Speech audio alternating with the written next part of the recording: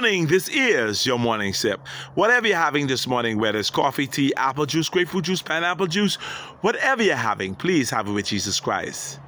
The joy of the Lord is my strength.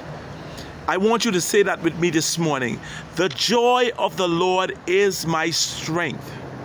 The joy of the Lord is my strength. You know something? The enemy comes in like a flood.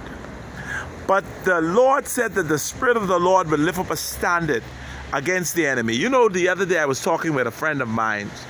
She had a very disturbing visit. Someone came to bring her an eviction notice. And what is so amazing, an eviction notice for something that she owns, that belongs to her, telling her she's evicted from her own home.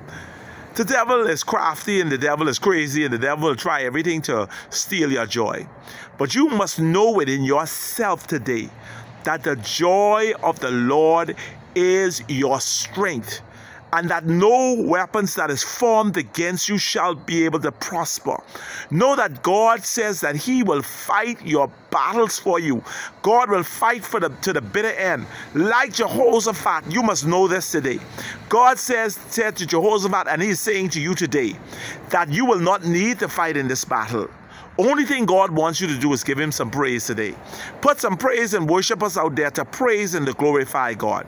So today, in the midst of your turmoil, in the midst of your struggle, go out and share love. Help someone to realize that Jesus Christ is mighty to save. This is your morning sip.